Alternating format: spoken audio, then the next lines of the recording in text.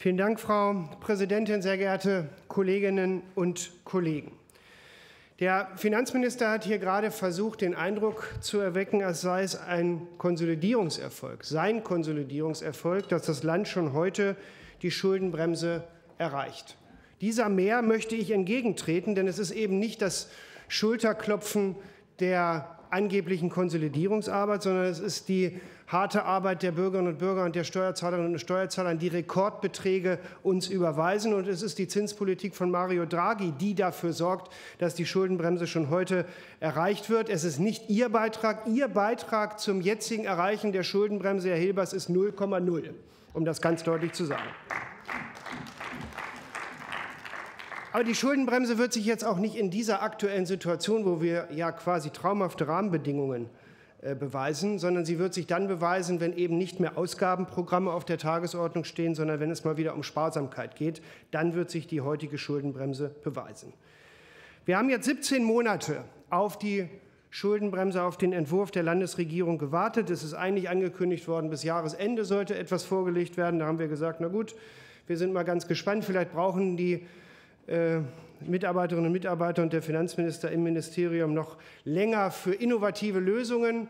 Und was ist dabei rausgekommen? Eine Abschrift des Grundgesetzes. Mehr leider nicht und dann auch noch eine schlechte Abschrift des Grundgesetzes. Wir sind der festen Überzeugung, dass Schuldenabbau in Niedersachsen Verfassungsrang haben muss. Das ist unser Vorschlag, den haben wir schon vor einigen Monaten eingebracht. Das ist notwendig, um tatsächlich den Herausforderungen heute gerecht zu werden.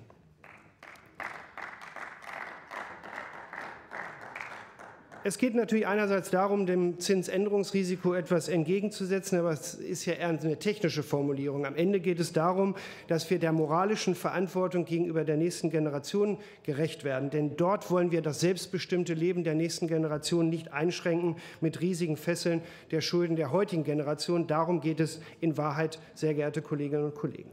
Aber worum geht es Ihnen?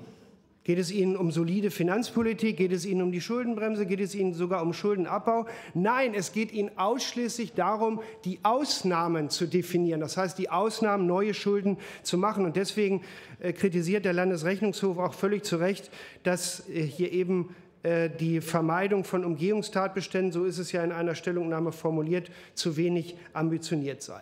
Oder ein anderes Beispiel. Sie sagen, der Kauf von Beteiligungen ist pauschal von der Schuldenbremse ausgenommen. Damit ist doch Tür und Tor geöffnet für die Umgehung der Schuldenbremse. Wir erleben doch gerade das aktuelle Beispiel mit der NordLB. Die Rettung der NordLB wird ja dazu führen, dass die Nettokreditaufnahme im Jahr 2019 de facto 1,5 Milliarden beträgt. Und dann sagen Sie, naja, dieser Beteiligung steht ja gegebenenfalls ein Wert dahinter. Die Beteiligung ist werthaltig. Aber eine Bank, die heute schon nichts mehr wert ist, da kann man doch nicht sagen, die ist werthaltig. Da sehen Sie schon, dass diese Argumentation eindeutig ein Problem hat. Und deswegen, sehr geehrte Kolleginnen und Kollegen, müssen wir diese Schuldenbremse sehr kritisch bewerten, die Sie hier vorgelegt haben. Herr Minister Hilbers, wären Sie ein Gebrauchtwagenhändler, müsste man Ihnen wohl diese Bremse als Sachmangel zurückgeben.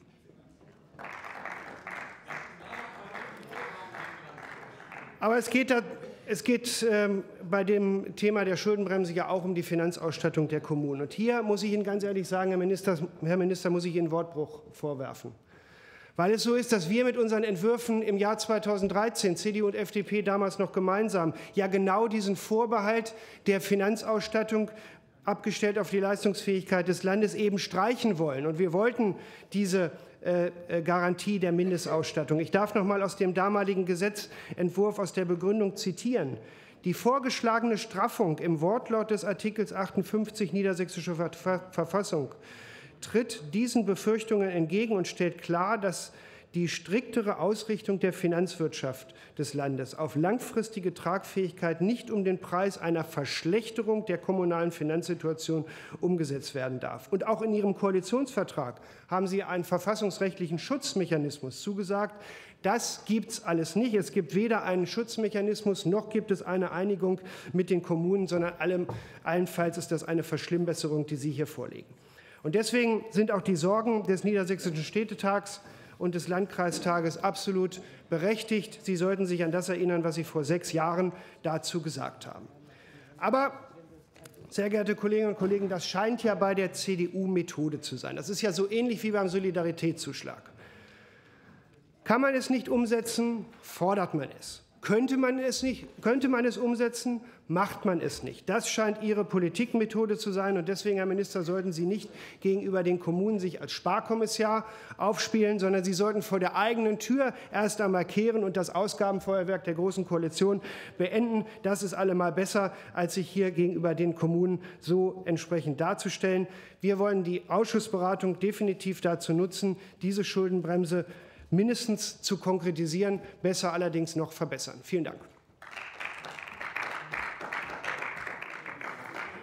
Vielen Dank, Herr Kollege Grascha.